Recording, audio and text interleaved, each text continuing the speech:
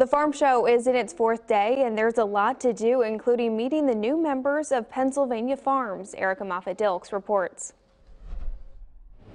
There are exciting things happening here at the Pennsylvania Farm Show this week, including the birth of 4 calves. And here to tell us more about this area of the farm show is Miriam Miller. Hi there. Hi. Tell me a little bit about what people can expect when they come to the Calving Corner. So when they come to the Calving Corner, they can expect to learn more about Pennsylvania's dairy farms. There's over 5,000 family-owned dairy farms in Pennsylvania, and learn more about how that milk and ice cream and cheese is produced, and how farmers work hard every day to make sure those products are healthy, safe, and nutritious. Over the last few days, there's been a lot of activity in this area. I know that these 4 calves, well, first of all, let's say their names. Who do we have here? So we have 4 calves. We have, let me get them, Lilly from 2:45 a.m. yesterday. Fiona is this little red calf that we had, and then we had twins at 8 a.m. yesterday, Kit and Kat. I love the Kit and Kat. And then prior to that, a couple calves before these guys. Yes, so we work with 4 farms, and each farm brings in 4 cows. So we expect to get 16 calves over the 8-day farm show